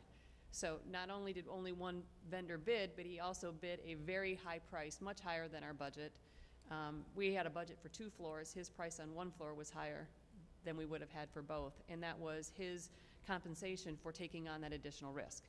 So the learning opportunity that we had was we decided we'd like to go ahead and reject. We don't recommend that the board take one bid at a much higher than our anticipated amount. And we'd like to go ahead and test a small project this summer. Let's go ahead and retry some of the soy-based product to see if it would work correctly, if applied properly, and if we would have the same popping of tile issues as we had previously. So we're going to take a small area and remove the carpet, follow the same practice that we would hope that would be followed, and determine whether or not that would be successful. That will help reshape our specifications when we go back on the street, and maybe we can help balance some of the risk versus cost of this project. So our recommendation is reject this bid, and we will do a little, to take Andy's word, we'll do a little tile project, and then we'll come back with another specification and recommendation to the board at a later point. Thank you. Could I just ask a question? Is there a reason to expect that using the same stuff on the same tile will have a different result this year? We hope so. Although we didn't actually observe the company use it, the general thought on our end is that they either applied too much, so they didn't follow the manufacturer's recommended specifications on how to apply the product, thereby allowing it to sink into the concrete. Some of you may recall we did have the concrete expert come in and talk about that. I remember that. Very riveting. Who knew there was a concrete expert? But also the manufacturer, we've talked to the manufacturer and also some of the other projects they've done, and it doesn't seem to be a common result of using their product. So really makes us focus on the fact that it was not applied correctly. So let's apply it correctly and then test the theory. So would we be using a different contractor this time? We would probably, if it's a small area, maybe even just do it ourselves, or, you know, it's not really much space. So, or we could even go to a contractor that we're familiar with and give it a whirl. Other questions? If you're going to be doing a test, you'd have to abate that area though, correct? If you're pulling up the tiles, or are you going to pull up tiles that you know don't have asbestos underneath? No, it actually has to do with the abatement, because last year when we did the Deer Path tile project, the reason that we focused in on the mastic remover is that we had areas that did not have asbestos underneath the carpeted in the tiles, and we had areas that were. The areas where the mastic remover was not used, it adhered beautifully the first time. So really says, okay, it really had to do with the abatement process. So it would be an abatement test as well. Other questions or comments? Hearing none, could I have a motion to reject the Deer Path Middle School tile abatement bid? I move to reject the bid. Could I have a second? Second. Roll call vote, please, Madam Clerk. Mr. Folker? Aye. Mr. Schuler? Aye. Mrs. Clemmensen? Aye. Mrs. Fisher? Aye. Mr. Lemke? Aye. Mr. Borkowski? Aye. Mr. Anderson? Aye. Motion carries. Thank you. We now move to approval of the Silver Point website addendum for LDAP. Mr. Simic. Thank you, Mr. Anderson, and Mrs. Whipple and Mr. DeBose will shed some light on this situation, which is over my head, I'm afraid. And it's over mine as well. I'm going to let Cornelius talk to exactly what this is in effect with the website. He'll be much more succinct at this topic. The new website has 3 portals: a parent portal, a student portal, and a faculty staff portal. And faculty and staff, students, the users of these portals would authenticate to these portals with a username and a password, and then be able to enter that portal and see things appropriate to whatever their role is. So a student would see things appropriate to students, their classes, so forth and so on. In order for that to work, we need to set up a username and password. Students already have usernames and passwords, as well as faculty. LDAP would allow us to share the usernames and passwords that we currently use within the district with the external website, so that the users of the site could use the same usernames and passwords and not have to learn new usernames and passwords. So it would be an ease of transition. If they change their username on the school side, it would change the username on the website, so that would be an ease of use. And also, we have some opportunities for single sign-on, where you log into the website using your username and password, and it opens up other facilities like Google Apps and possibly some other things. And if we can keep the username and password the same, then that just makes it the site, it creates an ease of use for the site. So that's what LDAP will do. It will create that sync between our server and the website host server that will allow ease of use for login. Cornelius, it's way above my head as well, but does implementing LDAP affect the security of the students and/or teachers' information? If LDAP it could, if LDAP was open, if LDAP wasn't encrypted. So this would be an encrypted LDAP communication. So there would be a secure communications. I'm just curious, are you saying that they would have to use multiple IDs, or they would have to use a new ID? Because I'm a little familiar with LDAP from my corporate world, and obviously when you have customers, you want them to have a single point of entry, and you want it to be as user-friendly as possible. I would argue in this particular case, we do have a bit of a captive audience, and when I look at $9,000 across the 2 districts over the course of the 5-year contract, it's not, a tiny amount of money. So I'm just trying to understand the real cost benefit. I am saying that they would be able to use the same username and password they use internally for the external site and not have to use another password. So is it just simply moving to a new user ID and password, or is it multiple user ID and password? I'm not certain I understand the question. It's the same. You can use the same one. It's the same one. It's the same. So I would use C. Dubose in my password to get me on everything internally as well as to the external site. What we're really trying to do is make it easier for the user, if that helps. And so it would be a single way to sign on. That would be our concern, is that if you would have to have multiple ways. You could theoretically use the same password and username across both systems. This You is really could. more of a convenience fee. You only have to go to one place to do it, right?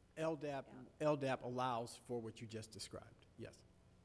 But even without LDAP, what he described, if I want to use M. Borkowski here, I could also use M. Borkowski there. Your username is not the issue. The issue is really the password. You would use the same username because I can import your username. But I can't export your password out of our system to import it into their system. No system allows you to get the password out. But So when I set up for the first time on the new site, I could use the same password if I wanted. You would not set up. You would be set up by us. So yes, we could give you a password. You could log in and you could change your password. Subsequent changes in passwords, can you speak to that? Subsequent changes in passwords locally on the internal system would not migrate to the external system. You'd have to change it here and you have to change it there. So really it's a matter of ease of use to have one password change, one password that flows for both opportunities. But if I change my password, is it just a matter of changing my password? I mean, I understand it's much easier to use via the LDAP, but if we decided not to do it, then what would be the backup plan? If we decide not to do it, I would import into the website the usernames, because I know what everyone's username is. It's their first initial last name. And I would import into the website a default password for everyone. And then we would have to distribute those passwords. People would have to log into the site, change their password if they decided they want to change their password. There would simply it just would not be have as much ease of use as if we used LDAP. But we could certainly make the site work. Yes. Go ahead. One of the things that I know from conversations is that there's a fair amount of consternation from both of you about, doggone it, why didn't we see this coming and why didn't we foresee this and so on. Can you run through how that happened? Because this is unusual, and then when it arose, it's like, this is not where you want to be, coming back and making an addendum to the contract, but that's a common question. You certainly don't. We entered into discussions with the vendor. I think the committee was very excited about the vendor, very excited about the things that they had to offer. And I will just have to accept this. It was not in the RFP, and we did not discuss it with them. When we sat down in the room to discuss what is the best way to do, to create these logins, the subject of LDAP came up. I said, that's a perfect way to do it. And they go, oh, it's not in your contract. So then we were back looking for the addendum. I will say that we were able to negotiate that they would not charge a setup fee, just it would be the ongoing costs. So we were able to have that absorbed into the original contract, even though it wasn't a part of the original contract. But it wouldn't have been in the other proposals as well, and we did have 10 in that RFP, and it was not something that was asked for. So, it would be still the apples to apples comparison. Other questions or comments from board members? Hearing none. Could I have a motion to approve the Silver Point website addendum, which I'll pronounce this correctly this time, LDAP, for the LDAP? So moved. Is there a second? Second. Could we have a roll call vote, please, Madam Clerk? Mrs. Fisher? so sorry. Can I ask another question? Can we go back sorry. and do that? I'm sorry. Okay. So I'm thinking in this and knowing that I was a part of this process as well, and felt that we selected Silver Point, not just because certainly we were excited about it, about the aesthetics and the services that it offered, but because of the people who we were working with, and I think that that was very fruitful, that portion of time that they spent with us. And I feel like the amount of money that we agreed to and that we are spending was very in the middle of all of the ones that we considered, and probably got more customer service out of it than we would have, even in the ones if we would have spent more money. What I'm wondering about, as we're saying this is kind of a convenience fee, and in my estimation right now, I'm thinking, well, it's worth it because we're having such a transition as we're moving over to this new website that we want to make it as user-friendly possible to all of us, the parents, the students, the staff coming in right here and now. Is there an option to do this just on an annual basis, this convenience fee, to have the LDAP program, or do they just say it's all or none? Do you see what I'm saying? I do see what you're saying. You're basically asking, could we do it at the beginning, set it up, right, and you know, get people into the system? We would have to talk to Silver Point about that. But I think one of the real strengths of LDAP is that you are able to change your password in one place and have that change migrate to other places. And so if you terminate that sync between our server and their server, you lose that ease of use for the users, be they new users or old users. Over the course of the years. Okay. Do we require students or teachers or administrators to change their passwords in our system on a monthly, quarterly, annual basis? No. No, we don't. So once you get both passwords set up, you theoretically don't ever have to change them ever again? You don't have You don't have to, but people do. Yeah. Right. Last question, just from a cost perspective, it's for District 67, it'd be $900 a year for 5 years. So we're talking about $4,500 for the life of the contract. Yes. Over the life of the contract. Thank you, Mrs. Thank Fisher. you. Does anyone else have comments? Okay. I can't remember now if we had a motion or not. We did. All right. Then we're ready for a roll call vote. I think it's going to be... Mrs. Fisher. Yay. Mr. Lemke. Aye. Mr. Anderson. Wait, is yay a nay or an aye? Aye. Aye. Mr. Anderson. Yes. Mr. Folker. Aye. Mr. Borkowski. Let's go with yay. Mr. Schuler. I want to give it a yay. Aye. Mrs. Clemmensen. Aye. Motion carries. Thank you very much. We now move to an approval of IASB Board Policy 2.150. The way policies work, typically there's a first reading of a policy approved by the board and then a final passage the following month. This is a sort of a small update actually that was noted by a board member. It says in our existing board policy that board committees can only have 2 members on them. And as you know, we moved from having 3 major committees, finance, operation, and education, to 2, and moved from having 2 members on each committee to having 3, and never updated the policy. And so we need to do that. We're going with that new structure, and we proposed 3 members on each committee. So in order to be in compliance, we need to pass this policy. It would be okay, from my standpoint, to, I think, waive the first reading and pass it right away. However, if board members would prefer, we can certainly have a first reading and then pass it next month. I think the way it is structured, I'm going to make a motion to waive the first reading and move to the second reading.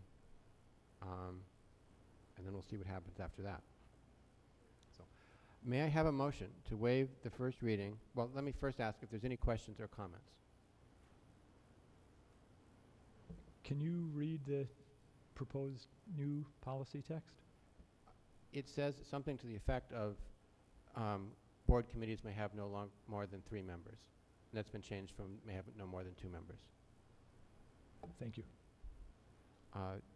For people listening or watching, one of the things we did was we asked that a hard copy of the board policy manual be printed out and given to all board members. So we'll hopefully have more board members than in the past who've read the board policies. May I have a motion to waive the first reading and move to the second reading of policy 2.150? So moved. May I have a second? Second.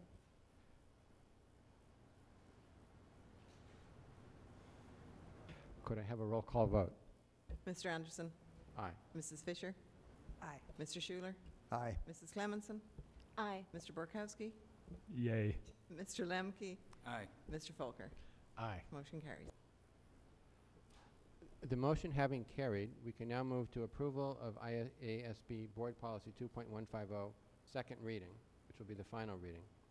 May I have a motion to approve the IASB Board Policy 2.150 update on second reading? So moved. I have a second. Second.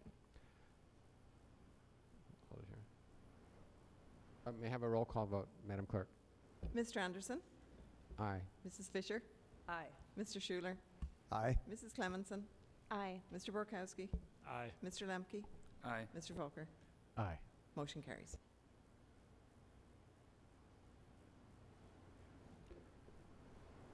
The next item is the approval of resignation of a tenured teacher. May I have a motion to approve the resignation of a tenured teacher pursuant to the terms discussed in closed session? So moved. May I have a second? Second.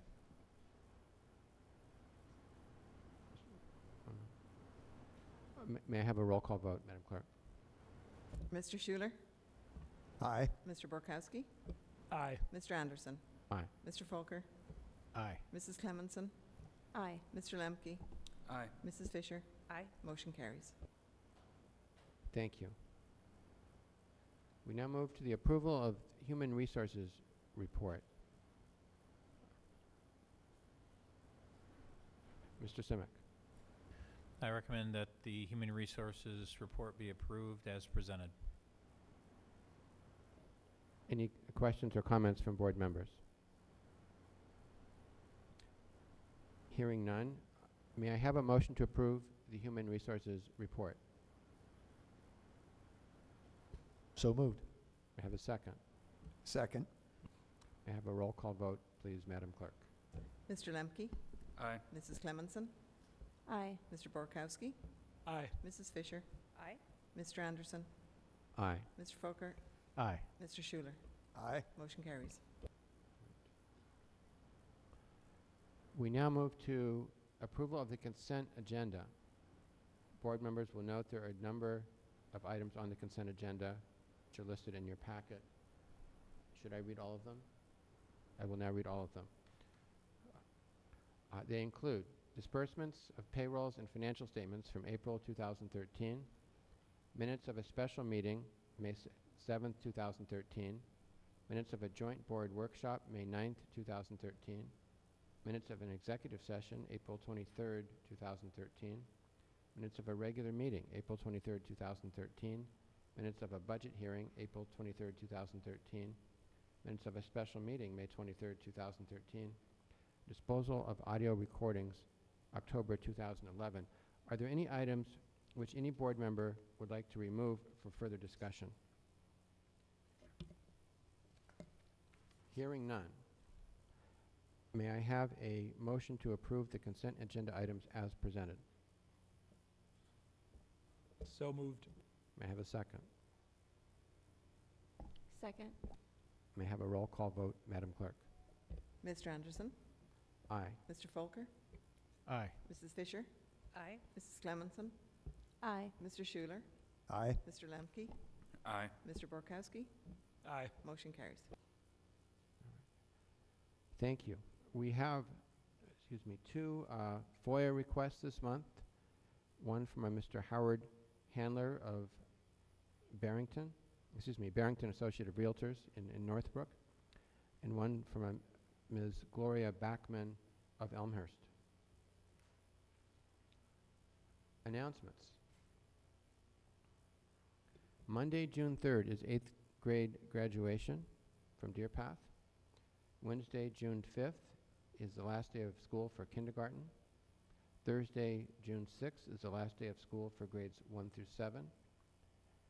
And this is actually, I believe, changed from the agenda. Next June 18th is the next meeting of the Board of Education at 7 p.m. right here in this very room. Can we just verify, Mr. Anderson, Thursday, June 6th is the last day, or is it Friday, June 7th due to the snow day? I'm happy to hear that, June 6th, because I think we Yes. discussed earlier it was June 7th, but it is June 6th. Originally, it was June 5th, and then it got moved. We Thank should ask the superintendent, who's authoritative on this matter. I defer to Mrs. Fowler. No, you guys did. Okay. The director of curriculum says that it is No, the 6th. We're going to go with that. It's June 6th. Okay. Great. Okay.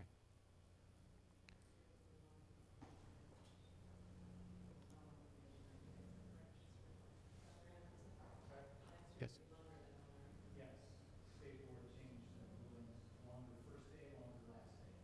Gotcha. All right. Thank you. The next item is adjournment. May I have a motion to adjourn the meeting? So moved. May I have a second? Second. All in favor? Aye. Aye. Yay. Opposed?